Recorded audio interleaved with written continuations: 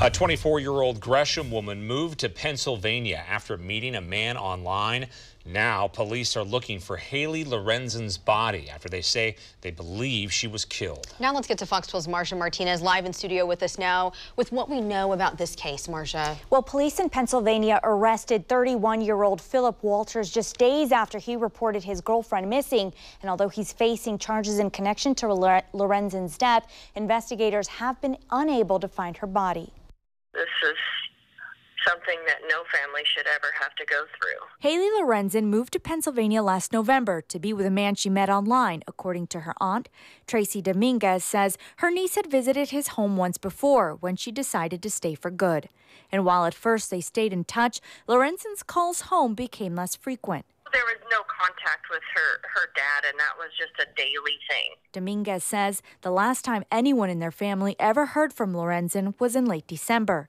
On January 3rd, Tunkhannock Township Police posted this message to Facebook declaring her a missing person. Several family members, including Dominguez, flew across the country to look for her. We were devastated. 6 days later, police arrested Lorenzen's boyfriend, 31-year-old Philip Walters. The man she met online is now accused of killing her.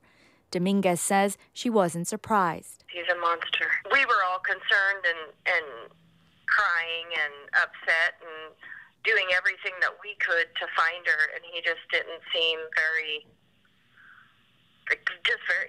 concerned at all. Fox 12's Northeast Pennsylvania affiliate obtained paperwork showing the arrest was made after an unnamed person came forward, claiming they helped Walters dispose of Lorenzen's body by tying bags of rocks to her before throwing Lorenzen into the Susquehanna River. That person claims that Walters choked his girlfriend, hitting Lorenzen in the head with a hammer. For someone to do that to another human being is horrifying. Police have not yet found Lorenzen's body despite launching drones and using sonar technology.